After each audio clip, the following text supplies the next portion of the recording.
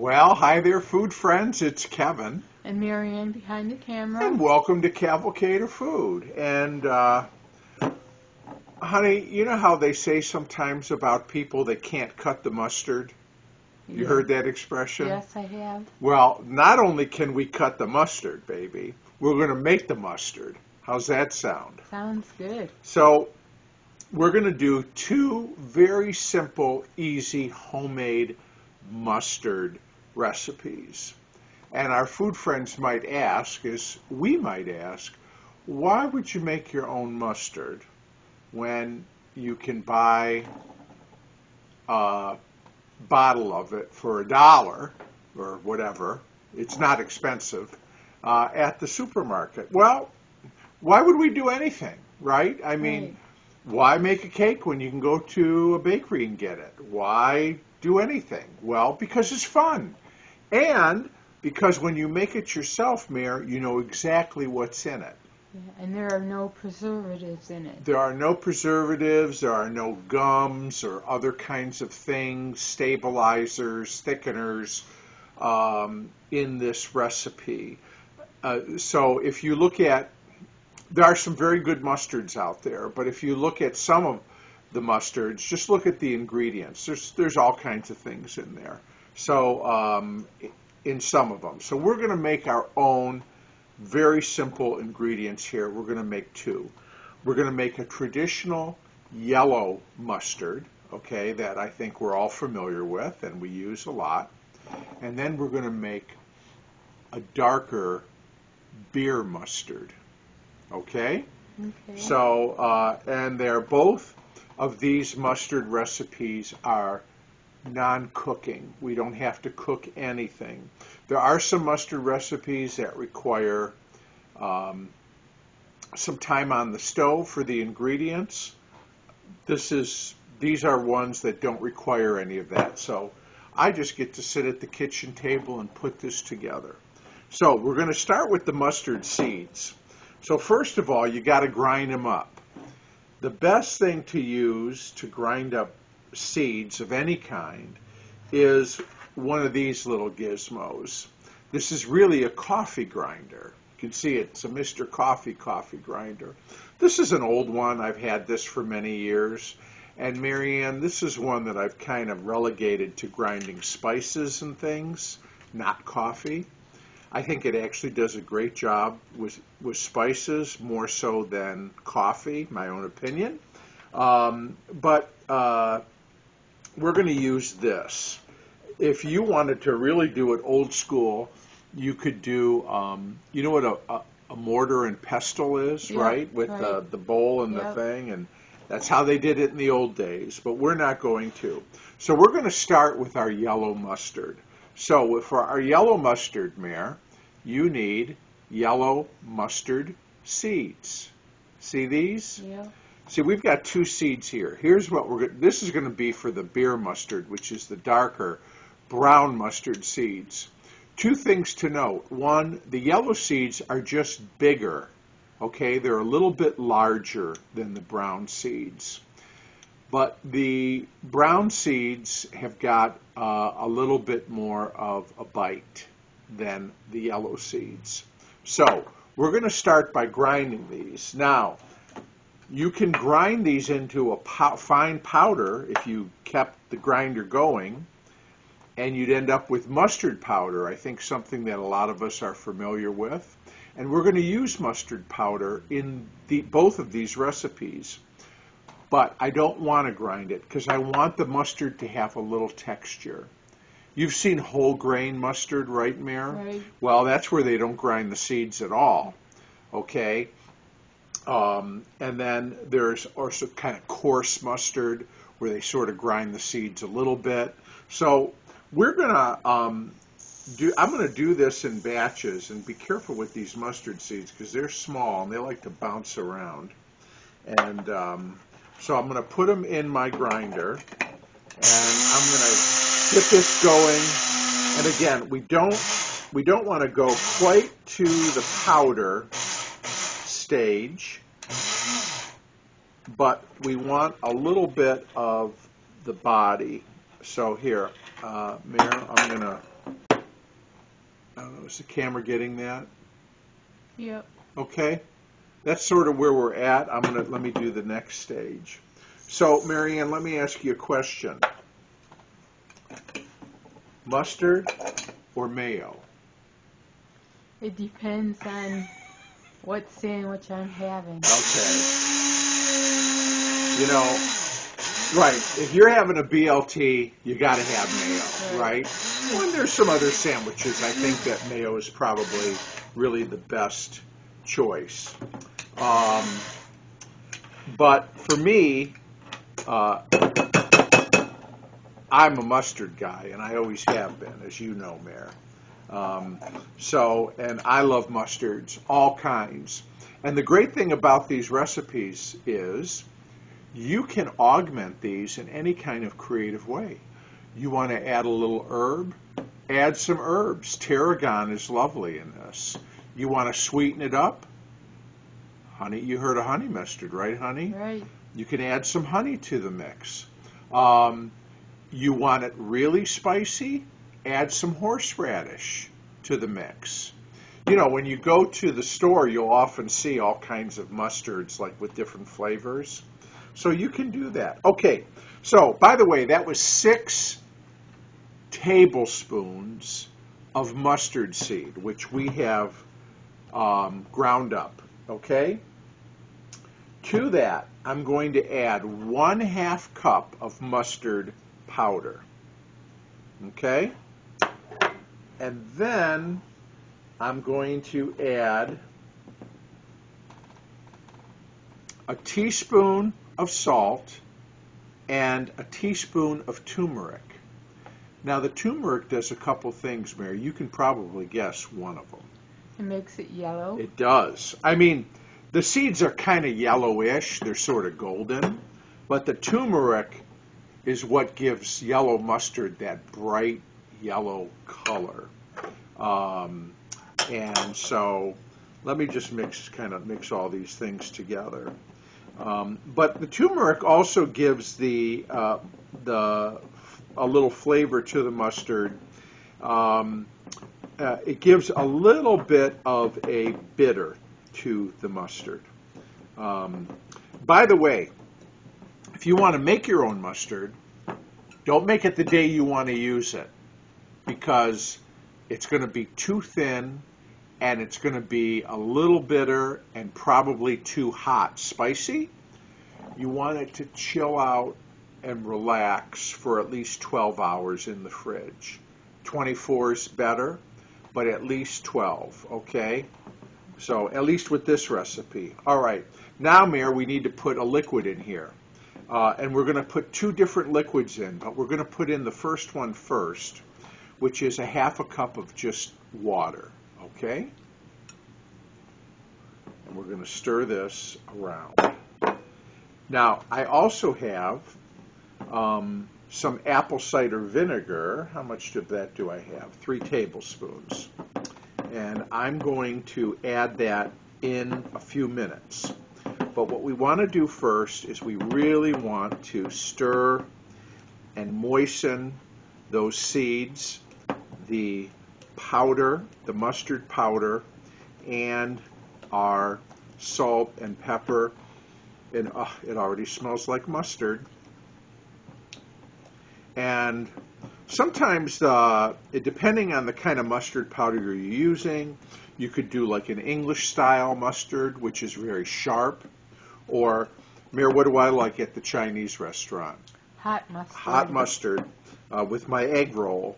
And that's made really with just mustard powder and usually some water. And it's very hot, and it's usually that way because it was just recently made, and it will calm down and as time goes on. Okay, I'm not putting the vinegar in yet. We're going to put this over here and just let that rest for about 10 minutes, okay? Now, let's do our brown beer mustard. So, again, we've got 6 tablespoons of brown mustard seed. I'm going to get these ground up and in the bowl, but I'm going to tell you, and I'll show them when we come back, Mayor. I'm going to grind these very lightly. I want the beer mustard to not quite be whole seed, but I want it to be coarse, okay? Okay. We'll be right back. All right, Mayor, here. Here is, I don't know if, can the camera come in on that, or can you make that out? A little bit. Okay. So this is how I ground it, okay? There are a few whole seeds in there, but I did it very coarsely. The yellow mustard I ground a little bit finer than this, but I really wanted, I want to see that brown color, okay, in the mustard. Again, we are using a half a cup of mustard powder in this, and we are going to use only a half of teaspoon of turmeric. I don't want it that bright. And a teaspoon of salt. So, again, you know, you can, you want to put a little garlic in there? Do it. Okay? This is a really fun and creative way to make a fun mustard, especially, you know what, if you're having people in the warm months, at least here in Michigan, when we have cookouts and we have, you know, we're doing burgers and dogs and brats and all that fun stuff on the grill. I can't tell you how ooh and ah people are when you put the condiments out, right? The relish, the pickles, the ketchup. And oh, by the way, here's a few homemade mustards you may want to try. They go crazy. All right. Now, did I say this was beer mustard? Yes. So you know what we need. Beer. So, I've got a can of beer here. Now, I only need a half a cup. So that's not a lot. I'm going to try to pour it without getting too much of a head. There we go. I did that pretty good. Now, what are we going to do with the rest of this beer, Mare? Might as well drink it. Might as well drink it. So, because this is all part of the fun of making beer mustard. So, to our food friends, again, use whatever beer you like. You can use a lighter beer like what I've got here. If you wanted to use a more stout, kind of an ale, something like that, IPA, knock yourself out. Okay, now we've got the beer in there and our seasonings and our mustard powder and our mustard seed, and I'm going to stir that around and get that blended. And again, I'm going to do the same thing I did with the yellow mustard. We're adding white vinegar to this, Mare, rather than apple cider vinegar. Okay. Again, that's the other thing. You could play with the kind of vinegar you like to add into your mustard. A lot of good choices there. Be creative. That's what being in the kitchen is all about. All right, so you see what we got here? And you can see how loose this is. But tomorrow it will have thickened up more to the consistency of the mustard we're used to using, okay? But, all right. I'm going to put that aside. I'm making note of the time. We'll come back and we'll get our mustards added up with their vinegar, and we're going to put them in some nice glass jars and get them in the fridge, and we will have made just that easily 2 different kinds of homemade mustards. We've let this go for about 15 minutes or so, and you can see it has thickened up some, but we're not done. we got to add our vinegars. So to our yellow mustard, we're going to add some apple cider vinegar here. How much? 3 tablespoons. And let's work that in. And you got to have, the vinegar does a lot of things, but it also gives it that acidic sort of bite that mustard has. Isn't that pretty though? Yeah. So that's very much the turmeric at work there on that mustard. So, yeah. Smells great. Again, it will be very hot at this time. Okay. I've got a jar here, mason jar. So what I'm going to do is I find that this is the best. You could put it in a plastic container also. I would advise against putting it in anything aluminum. Glass really is almost always the best choice for this. So if you've got an old jar, it doesn't have to be a mason jar, but got an old. Remember when mustard used to come in a jar?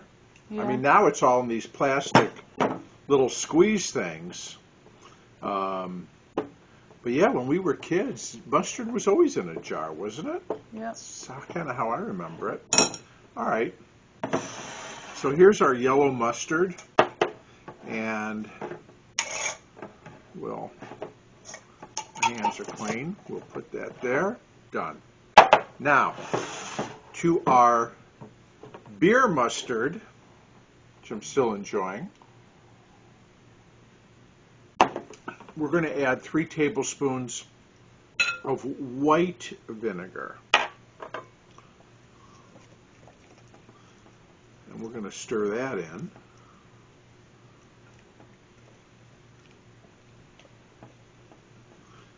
And that will dilute it. This is beautiful looking to me. This would be so great with some nice those warm pretzels, right? The soft pretzel. Yeah. With mustard. Oh my gosh, delicious. All right. So we've got that stirred around, and I've got another mason jar, and we will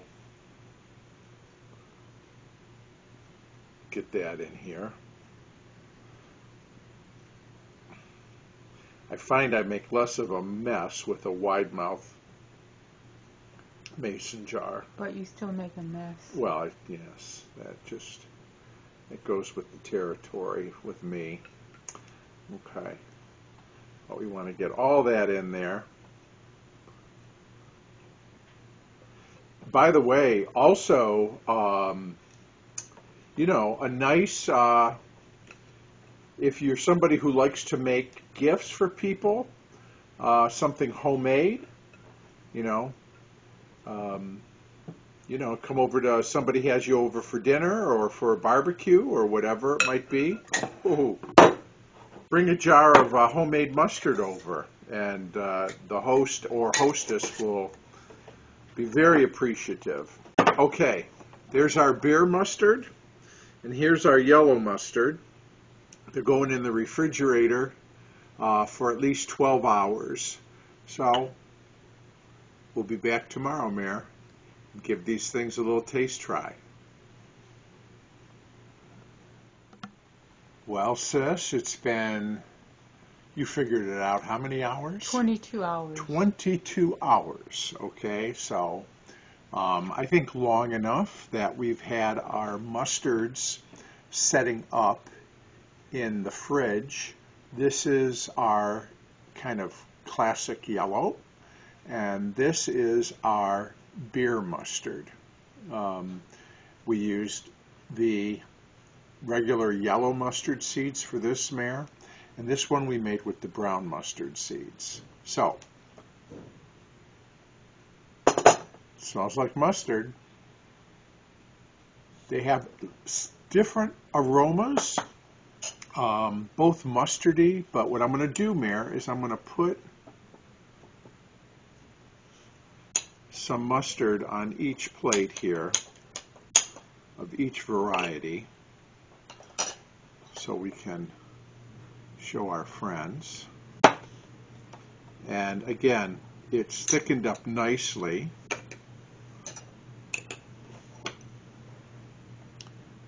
Can we see that? Yeah. Pretty good. So here's our yellow, and here is our brown or beer mustard that we made. So what I'm going to do is, let me just taste the mustard itself. Wow.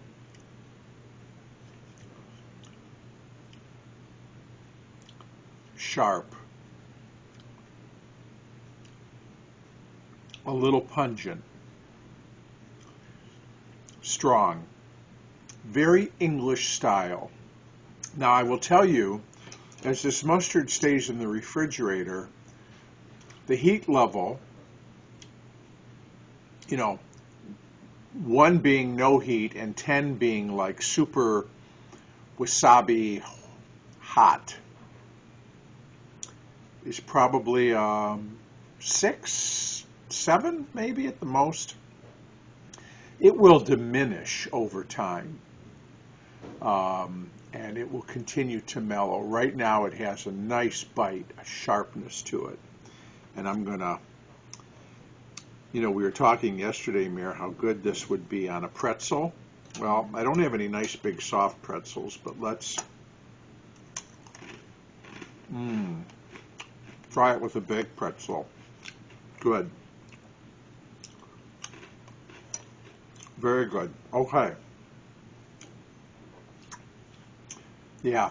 And, oh, that would be so good on a burger or a brat or a hot dog. Let me cleanse here. We'll go to the beer mustard. Mary, I don't know if you remember how this whole mustard thing even started. It was Brother Boy. Yeah. Right? Right. Greg, our brother, who has gotten into making mustards and was telling me about it and thought it would be a good episode. So, you know what, Greg? I'm glad you did, and you talked me into it, because this is great. All right, now I'm going to try. This one, I did not grind. The mustard seeds is fine. So there's a lot of whole mustard seed in here and a lot of just rough, kind of coarsely cracked mustard seed in here. I guess I should try it the same way, just on its own first.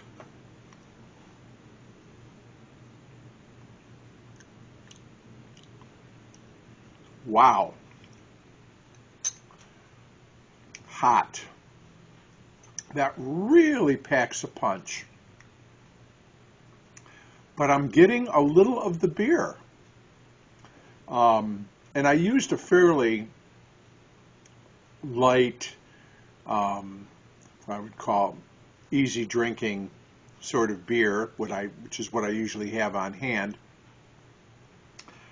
This is hotter and sharper than the yellow. And I think I might have mentioned, Mary, yesterday that the brown seeds generally are, I think, hotter than the yellow seeds. But we're going to put it on a pretzel here. Oh, yeah. Wow. This, right now, might even be too hot for you, Missy. I'll tell you that, because I know your tolerance. I can handle it, but I think in a couple more days, this will tone down a little bit. Again, we didn't want to wait that long, But if you like your mustard strong and with a little sharp heat, wait a day and indulge and enjoy, because that's where it's at right now.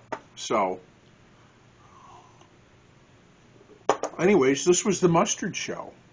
So thank you for spending some time as we made these very simple homemade mustards here on Cavalcade of Food.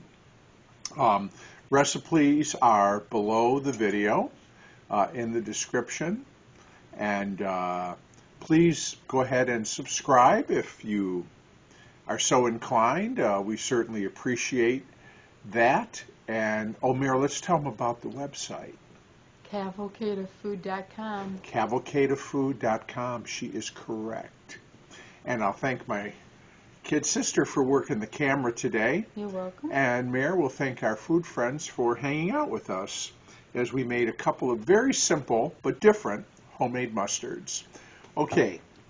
I hope everybody's warm and well, and we'll see you again soon right back here on Cavalcade of Food.